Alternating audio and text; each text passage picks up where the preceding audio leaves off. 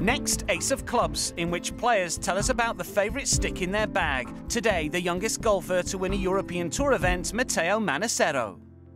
It's my lob wedge 58 degrees.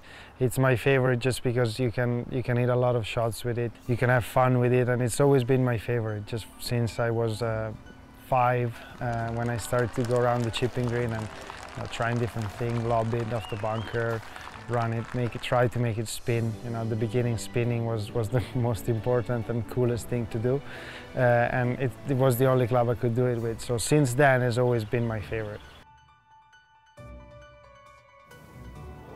Well, I tell you what. You know a thing or two about bunker play, but the last two have been exceptional. I use it quite a lot, probably more than I would suggest to use it. I use it from close to the green, like running, basically trying to do a running shot, but that spins a little bit more than normal, so it gives me a little bit more control. I use it obviously off the bunker, probably from close to mid-range bunker shots, and then I tend to change or to go with a 52.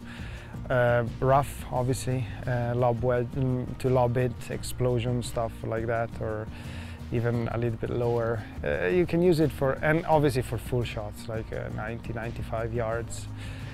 From 95 yards and down, 90% of the times I use this club.